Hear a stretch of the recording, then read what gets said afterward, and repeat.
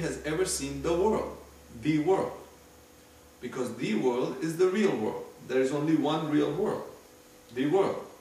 That nobody has ever seen, felt, or experienced in any way. What we experience is a virtual reality world, a virtual reality phenomenon, in which there is manifested a virtual reality physical objects, so to speak, which is but composed of your own consciousness. So you're not seeing a physical object in the mind dimension.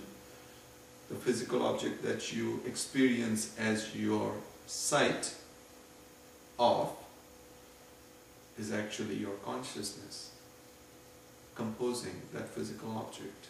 Because you see your consciousness. In other words, you experience your visual consciousness, which comprises the visual objects in the visual image as they manifest physically, which is virtual reality physical. It's not really physical. It's a virtual reality physicality of the experience of objects, so to speak. In a 3D mind space, you don't experience real space either. You have never seen real space. Nobody has ever seen real space. Real space cannot be sensed either through sight, touch, or any other senses. What we experience as space is not really even space, just as what you experience as a world is not really the world. It's simply my mind. It's simply your mind, and the space you experience is the mind space. It's 3D space.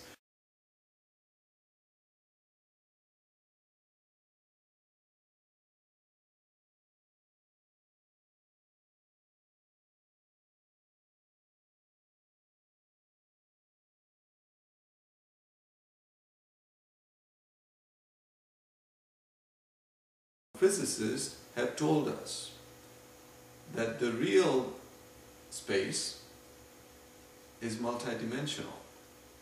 The real space-time field, so to speak, the space-time continuum, is multidimensional.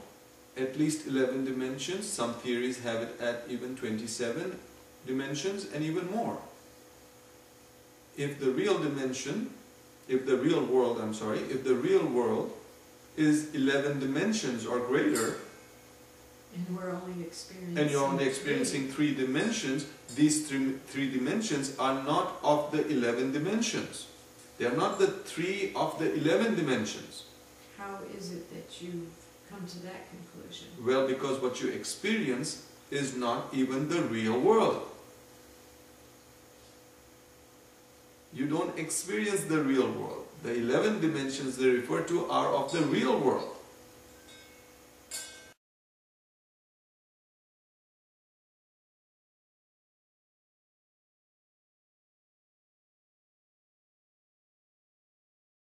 What you experience is not the real world.